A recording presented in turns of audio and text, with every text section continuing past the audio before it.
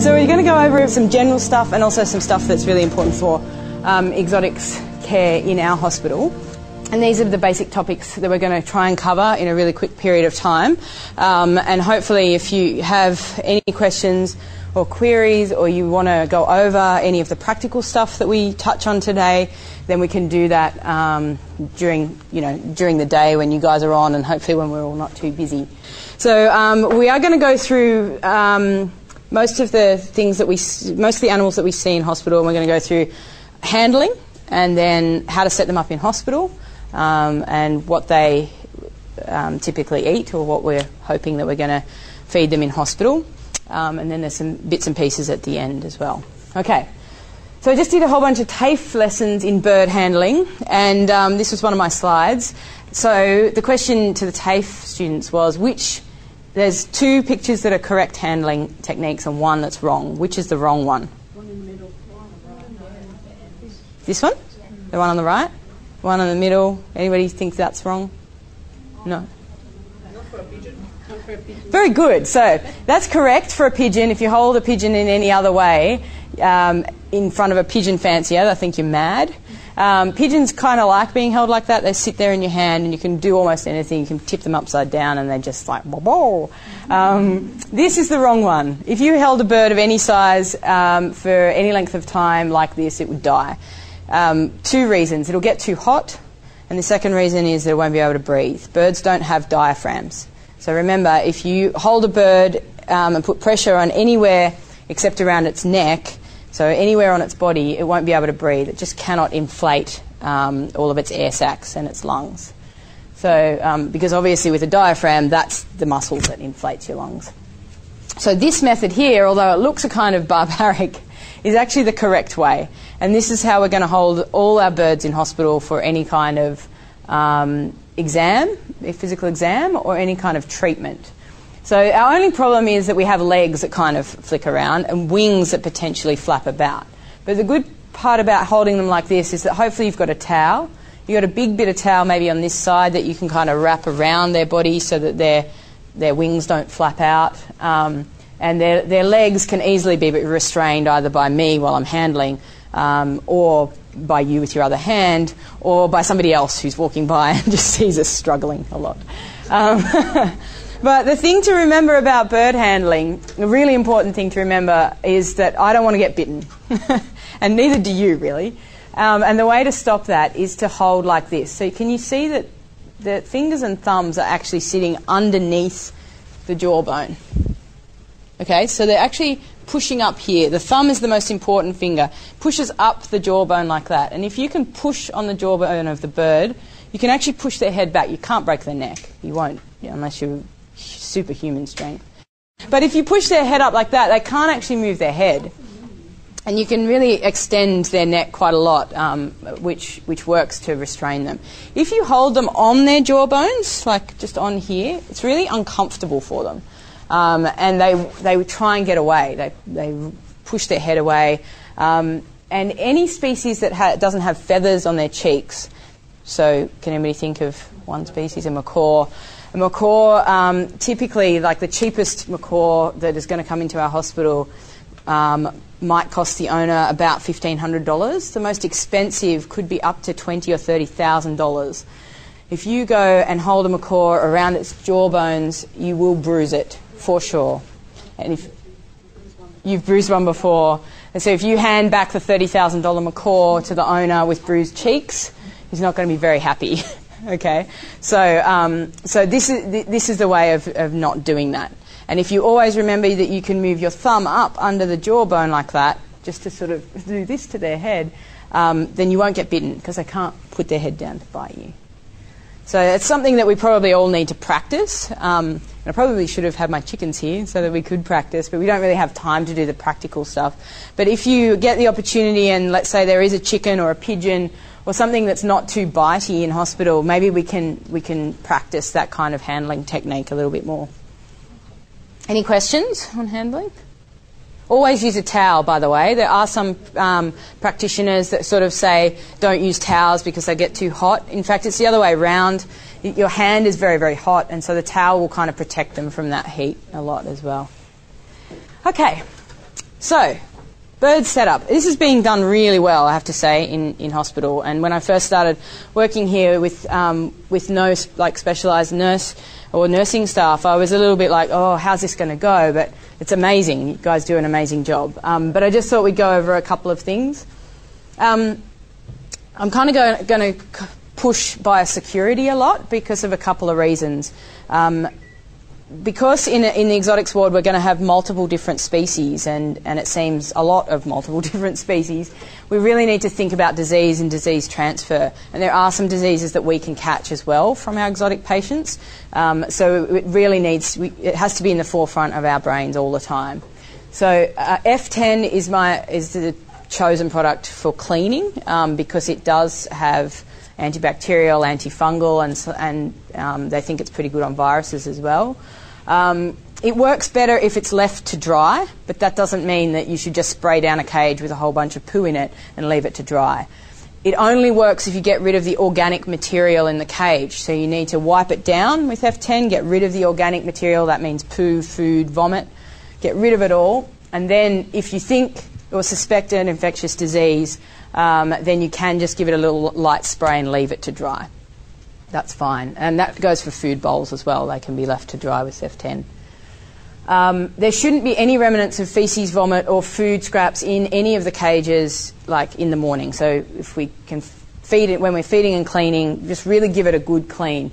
Because birds and reptiles, I guess, have a really bad, or all of them, have a really bad habit of eating where they've pooed. And some birds will even eat their own poo for whatever reason. So it is just important to do that.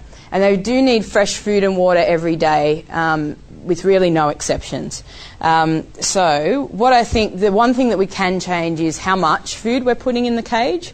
Probably don't put a whole bowl of seed in a cage with a budgie, because it'd be nicer if we gave a small amount of seed each day and cleaned it out every day. Because they do, again, poo stuff in there and vomit and stuff in their food bowl.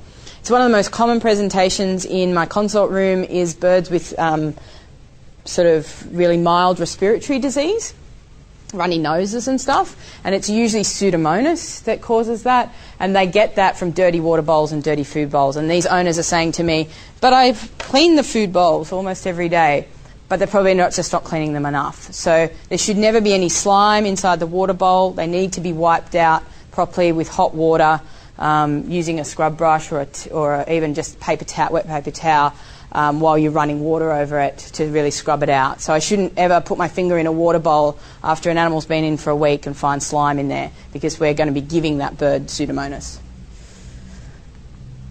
All right, and this is what setups kind of should look like. This is an eclectus parrot. This was his own basket, so it was just his, comfort blanket basically.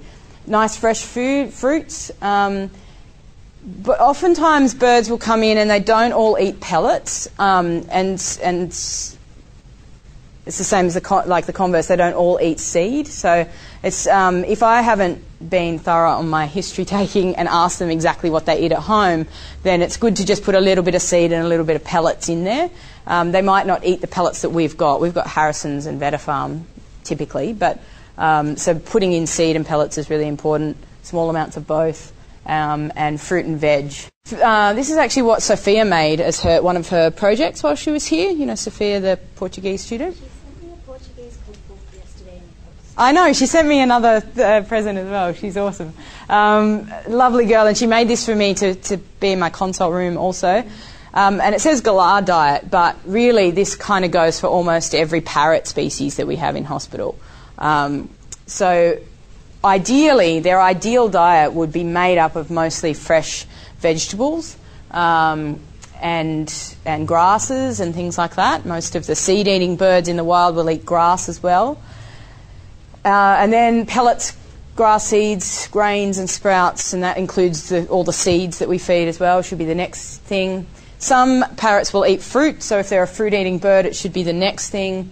Some birds, even the parrots, will eat some insects. Some, like macaws and stuff, actually are given chicken bones sometimes with the added calcium and fat in the marrow. and you can feed egg and eggshells to some species. And then things like bread, pasta, cereals, anything cooked are all treats and really should only be fed, once a month or something like that. So this is kind of good to know if people are asking you about bird diets also. And I will have these photocopied for maybe for clients so that we can use them as client education. It's good for us to remember those well. Okay, so reptile handling. I do have a snake in hospital that came from the market. Yeah, do you want to see if it's feisty and not that handleable, then don't bring it down. But if it's happy, we can maybe do a little prac snake. Yeah, it's a pet snake. It's pretty tame, and it's just an olive python. But we can at least show you how to hold a snake's head. This is not how you hold a snake, because this is not going to go well. Okay, so if you came to any of the emergency reptile things that I did, you'll know how to hold these guys. This is probably where people are going to be a little bit scared or a little bit, wary, especially if we had something that was poisonous. But really, I think I've already said that, venomous reptiles in the hospital is just really not going to happen. I think we probably need to say no to the brown snakes and the black snakes. But on occasion, we're going to get a wildlife species come in. But if we were in a situation where we just had to, I don't know when that would arise, or for interest's sake, I guess, for everybody, this is the ideal way of dealing with a venomous snake. This is a clear tube, and you can get them as sets, I think, from like URS, like the reptile people, and it's got a clear end, but it's sealed at the end. And so you basically just put the tube on the floor and you use a snake hook, yes, and like kind of direct the snake into this tube, and it runs up the tube, and then you hold it down this end, hold the snake and the tube all at the same time, and then you can kind of look at the snake, and if you need, to look the body up higher, then you can pull the snake out gradually. But basically you choose the diameter of the tube for the snake so that it can't turn around and get you. But snakes like going into things, so this works quite well. It also works well for a bitey python, because you don't really want to get bitten. This is a death adder, which you'll never have to deal with. But, obviously it gives us a good idea, because the adder species have these huge heads. So you can see it's the same as bird handling, right? You want to get behind the jaws, because if you hold them on the head, I had this terrible experience in Nepal. We did a lot of work with some cobras, some spectacled cobras, that had all had their venom glands punctured. They all should have been euthanized, really, but it's very difficult to explain that to a Buddhist nation to euthanize. And somebody was handling the cobra who wasn't very experienced but was trying to learn. It was a terrible situation. But anyway, he was holding it, and cobras have this really cool knack of being able to displace their teeth almost, and it kind of did this. And its pangs were coming around to this guy's fingers, which were not quite in the right place, not in this place, they were just sort of up here more. Anyway, he obviously was going to get bitten, and he dropped the snake, and he did get bitten, but it was a dry bite, thank goodness, because we were way too far away from any hospital to give us anti-venom. And we had a whole heap of kids from the village standing around, because they just used to come and watch us do what we were doing. And anyway, we had this loose cobra. So you don't want that, and I don't want that in my consult room or in the hospital, even with a diamond python, because it's just difficult to catch, and it's just annoying, really. So that is the correct way to hold a snake, nice and firm around the back of the jawbones there. The other really common species we'll see is the dragon, bearded dragons. We've got one in hospital at the moment. They really like to be supported. If you pick them up kind of like that, they're going to do this, flail around, their tail is going to flick around, it's going to hurt you. So always put your hand underneath them and lift them up from the bottom. And most of the time when I'm doing treatments, you'll still need to hold them like that. This is a good way with a small dragon, just using a couple of fingers to push down just at the back of the head there, and they kind of can move their body, but they can't push up to walk. And And I haven't got a really good picture of taking blood from a dragon, but taking blood, you need to hold them up vertically like that, and it's a kind of knack to get used to. But if you hold their front legs to their body like this and their back legs to their tail, they can't move. They're just kind of like this. So, and that's quite a good way if we ever had a really big, let's say the Komodo dragon came in that day. We got a call on Saturday about a Komodo dragon. We would actually use electrical tape to tape their front legs to their body and their back legs to their tail, and then they can't really move, and then you can kind of do what you need to do with them. Cool. So setting up a reptile, again, the biosecurity is important. I guess everybody's probably heard that reptiles carry salmonella. Yeah, not all reptiles carry the salmonella species that we are worried about. So it's not like we're all going to get salmonella and die, of some horrible bacterial infection. But it is something to keep in mind, and so washing your hands every time you touch or handle a reptile or clean their cage is very important. F10, again, is very important in cleaning, and the tanks should be wiped out every day or every second day. If there's any sign of pooing, so sometimes it won't be fecal, it'll just be some urates, the paper needs to be changed. And even if there's no defecation or urination, the paper needs to be changed every second day, as a rule. Okay. Fresh food and water every day. Everybody who's done the terrariums so far knows water dries out, or the food dries out within hours. So at least every day the food needs to be replaced. And again, you don't need to feed like a huge amount of food, but we just need to kind of keep it fresh so that they are interested in eating it. Every day they need like fresh green, like a chopped salad, not snakes. So skinks and dragons need like a chopped salad every day, probably with a little bit of AD and insectivore mix sprinkled over it.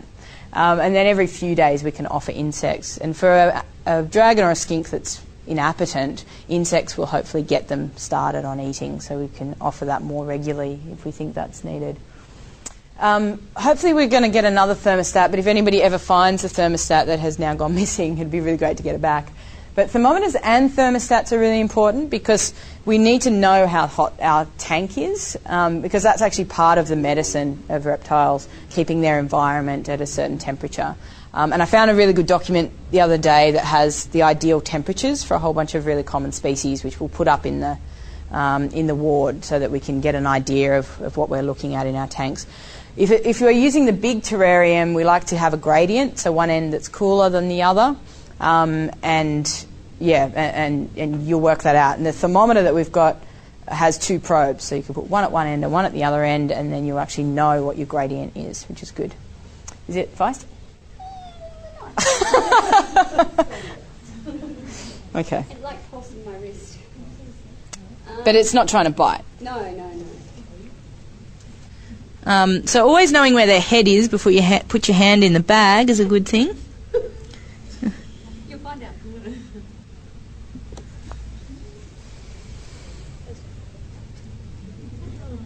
Do they roll? I don't know. We'd have to sex it. Okay, so see how the adder has such a much bigger head than this girl or guy, but you can still get your fingers just at the base of the head there, and she can't pull back, and she can't actually move her head side to side, which is what I was saying about the teeth kind of coming out like that. But if I was holding her up on the top of the head, my finger would be like really, really close. If I held any higher up, I'd be very close to the edge of her mouth. And I would get bitten. That's what happened with the tape when they were teaching us how to hold them. Yeah. Similar to what you're doing now. Yep. Further forward on the actual head. Mm-hmm. That's what it did. It started turning around, as you said before, with a cobra. Yeah. And I said, it's going to get me. They said, let go. And it swiped back and got me. Got you, yeah. So if you're dealing with a poisonous snake, then you'll get bitten like that, for sure. Lapids have an amazing ability to move their teeth. And she's more relaxed when she's wrapping around me, and that's fine. But if like at Mogo, we had a reticulated python that was almost as long as this room. It required 8 people to hold that thing down, and you don't want that to wrap. So you've just got to, work out your patient. If this snake was double the size, probably wouldn't want it wrapping around my hand because it's going to cut the circulation off and I'll be like, ow. So this is another way of doing it, but I'm holding quite tight. And you have to remember in birds and reptiles, they do have a complete, their trachea has complete tracheal rings. So there's no cartilage in the trachea. So you can almost squish as hard as you want and they won't die of asphyxiation. Snakes particularly are hard to asphyxiate because obviously they have to move their trachea around to be able to eat the massive prey. Pardon? Not yet, no. No, I didn't want her eating before I did this to her. Did she get all relaxed, did she? No, she'd vomit it up and we'd all be grossed out by that. Where are we up to there? Oh yeah, we need to just make sure that we've always got heat lamps.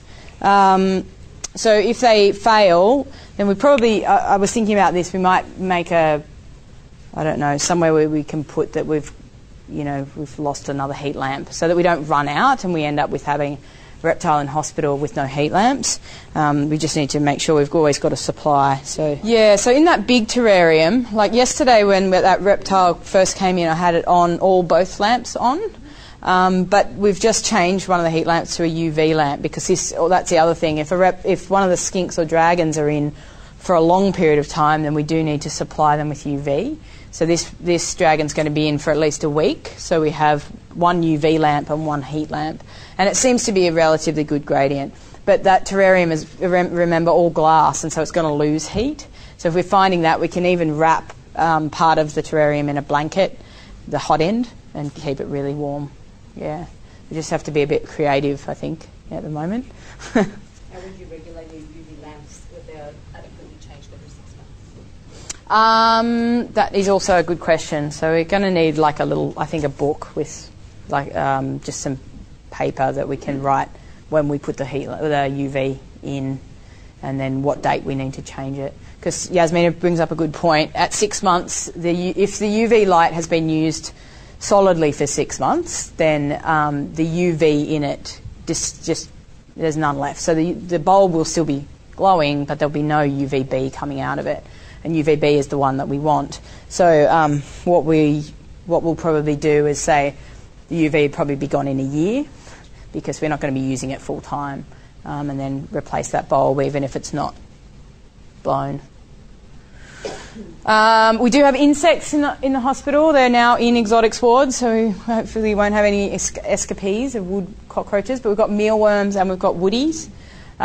So we shouldn't need to buy in insects, which is good. Insectivore mix is what I use to mix in with AD to make a higher protein, high fat diet for skinks and dragons. But we can also use that mix to tube feed snakes if we need to, and turtles. And obviously the salad mix every day is important.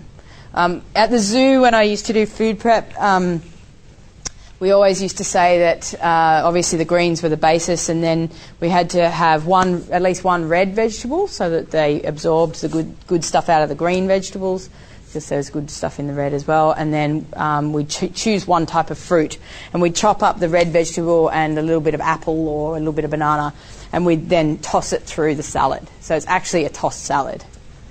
And we'd make it look pretty because that was, that's what the zoo's all about, right? Making things look pretty. Okay, ferret handling.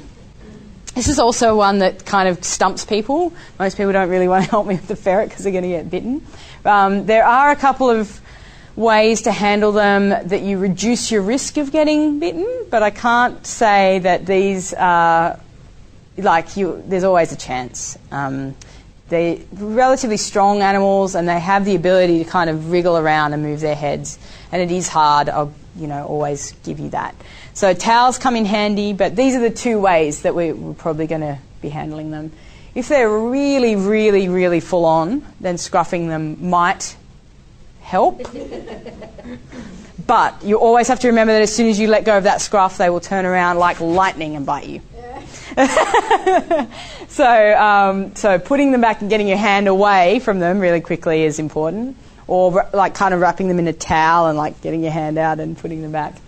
Yeah. What was that? Scream and run away. Yeah, but if they're we haven't had any feisty ones, but if they're really feisty, like they're really feisty and can't do much about it. Yeah, in play, but that's not as bad as a munch, like they do when they're really. I had to. The worst bite I've had. My nurse had to pry off its jaws from my fingers as it was like. But this way, if you really, this is actually quite a good way, and because I've got that kind of skinny neck, you can grab their whole neck, like all around their neck, and kind of like. Yeah, stop them from getting to you. And that's my preferred way. That's how I hold them. That's how you can hold an otter as well. Have you ever had that experience with two hands around their neck like that? And like, and you can do almost anything. So that's why I hold a ferret like that. And it's good with a towel as well to do it that way. Ferret setup is really easy. Just treat it like a kitten. Shouldn't have any problems with ferrets in hospital. And in fact, we probably should be setting them up in cat ward, like that's how similar they are. We don't give them cat food though. Does anybody know why? They need a much higher protein level in their diet and a higher fat level in their diet. So we feed them kitten food and kitten kibble because we don't have any ferret kibble here, and to be honest, it would go out of date before we used it because most people feed kitten food and kitten kibble or fresh meat. We're not going to feed fresh meat in hospital because it's an OH&S risk, but it's also a salmonella risk for the patient. So if you want to offer some cooked chicken on occasion, that's okay, that's fine, but it's not going to be the main source of their food.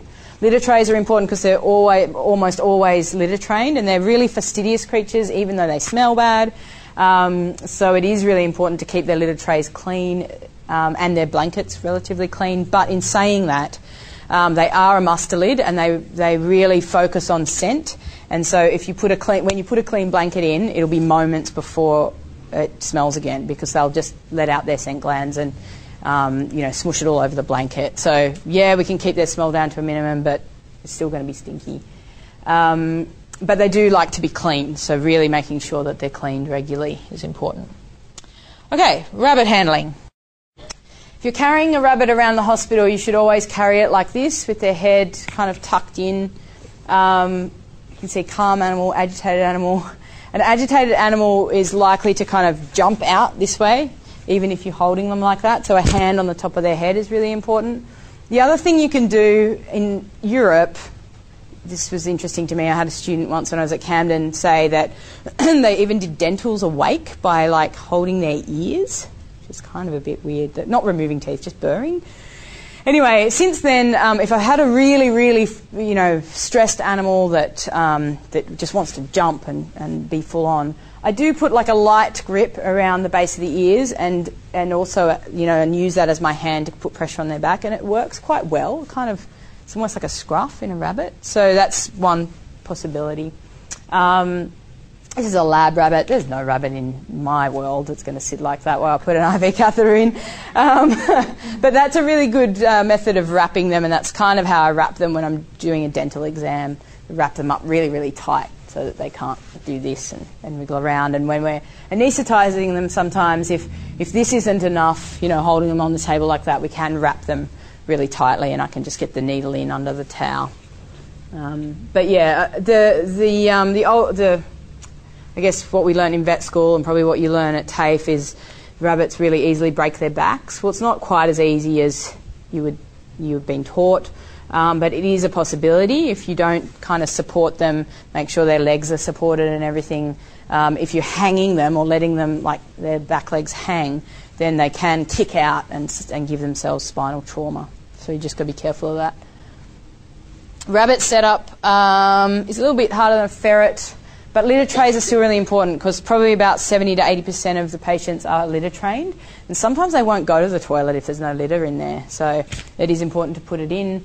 Hay, now if we think about our food pyramid in rabbits, hay is the most important thing. It's like this and it's on the bottom. It has to be ad-lib, they have to have it available to them all the time. So even if you don't, when you set up a rabbit, if you're really, really busy, and which I totally understand, as long as you put them in there with a towel and some paper on the floor, a bowl of water and a handful of hay, I'll be happy, because everything else can be secondary to that. Box is pretty important to hide in, because a lot of them like to hide away. And then just having some kind of food in there and hay mainly is important. But we do like to feed the oxbow pellets, so a good handful of that every day, and some fresh veggies.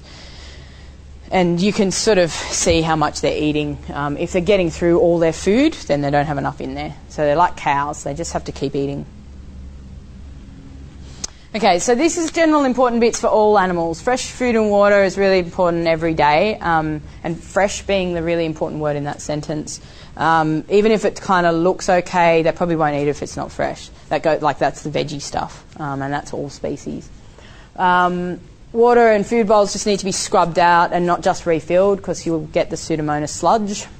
And cages need to be wiped out with F10 so we don't get salmonella, psittacosis, all those beak and feather, all those infectious diseases. Clean newspaper and towels every day. For two reasons, it's important to be clean, but the other reason is so that we can see what they've been doing overnight or through that day, so that we don't go, oh, is that poo from today? That's great. No, it was poo from 3 days ago.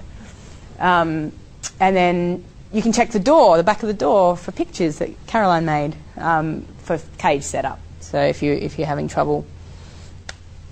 So the exotics ward, like I said, biosecurity is our main concern, and we'll just talk briefly about some zoonotic diseases right at the end. But cleaning is these. I just thought I'd just go through what'd be nice in the exotics ward. Just making sure that the surfaces are all wiped down at least once a day, and just restocking. There's some of the things, and I didn't get time to put the photos in that I took this morning of the actual ward.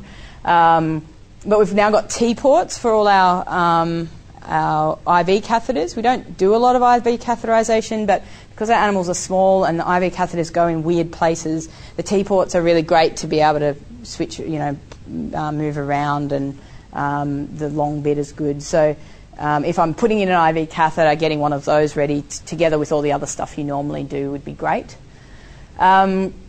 I use a lot of Elastoplast and Fixamol and not very much vet wrap, because everybody is so tiny. If you use vet wrap, it'll constrict down on their tiny little limbs and cause their limbs to drop off. So instead I use those things when I'm putting on bandages and catheters. And then in the cupboards you'll find food. We always have these kinds of seed, pellets, and the oxbow products.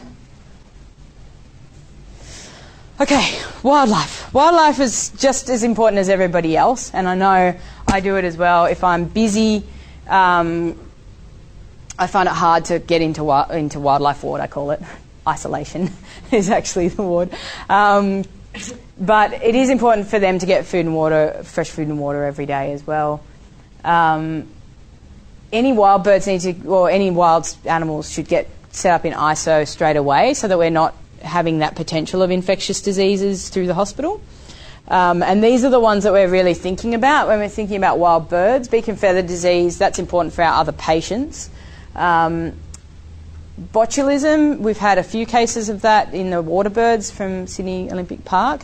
While we can't get botulism from the bird, probably, we want to kind of isolate those kind of bacteria into one spot. Salmonella is carried by almost anything if they've got the infection, and salmonella can be really fatal. Certain species of salmonella are fatal for many species of birds, and obviously we don't want to get parasites through our, like lice. Bird lice is a good one. We all get bird lice if we touch a bird with lice, so you don't want to be scratching all day, it's pretty gross. And flat flies, pretty gross. So just into ISO and just give them fresh food and water, and then hopefully I will get to them, or somebody will get to them straight away.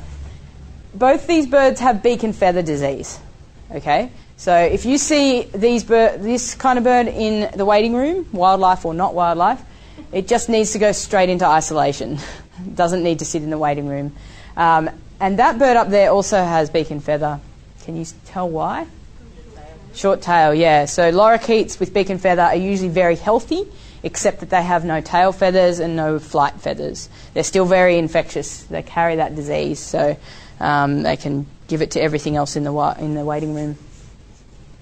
So these are the 3 diseases that I thought I just should mention as biosecurity risks for us, and probably haven't been talked about much because they weren't things that were commonly coming into the hospital before.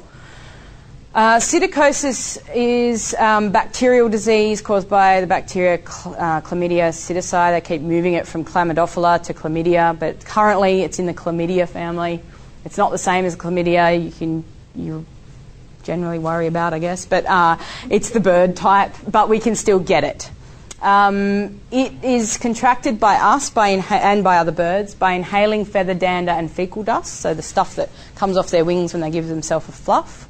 And it can be transmitted by that stuff getting onto your mucous membranes, so rubbing your eyes after touching that bird, or having it on your gums.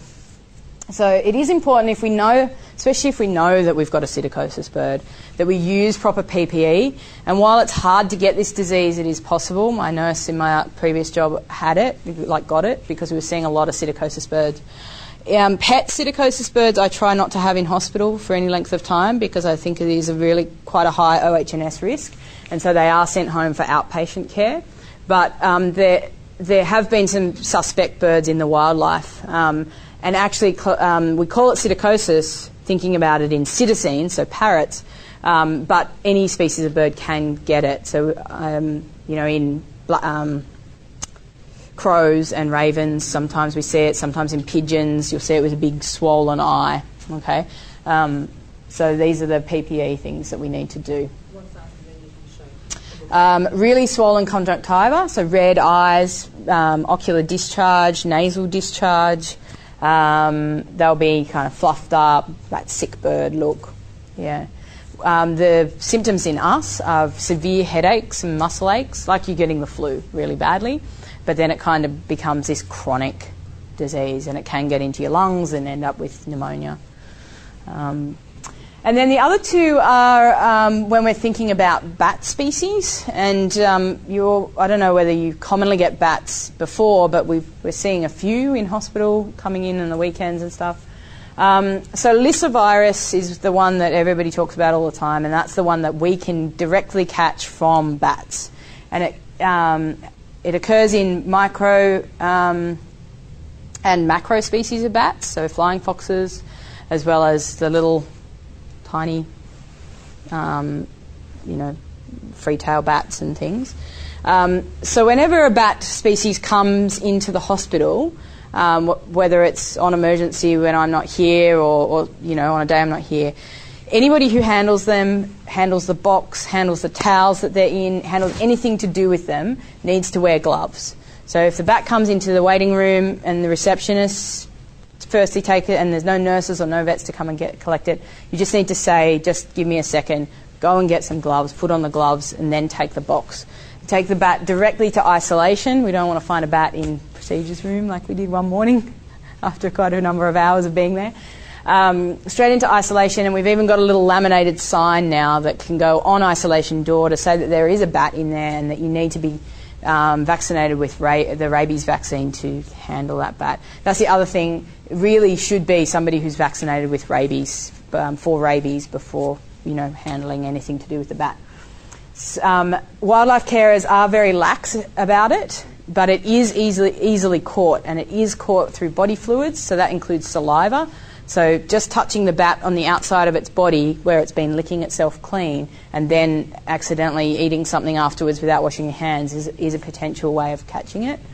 But being bitten or scratched are really high risk ways of catching it. And if that happens, if there's any bites or scratches, you need to go directly to a doctor and get post-rabies, post-exposure treatment. To avoid that, you need to wash your hands, obviously, using gloves. So if you're not actually touching the bat, just using latex gloves is fine. But if you are handling the bat in any way, using Kevlar gloves or any of the, the welding gloves that we've got. But we shouldn't also forget Hendra. We know that Hendra virus is the other bat disease that we kind of gets a high level of media, I guess. It's the one that kind of goes from bats to horses, and then it can go from horses to people. So we can't get Hendra virus, or we don't think we can get Hendra virus directly from bats yet, but Hendra virus can go to dogs and cats.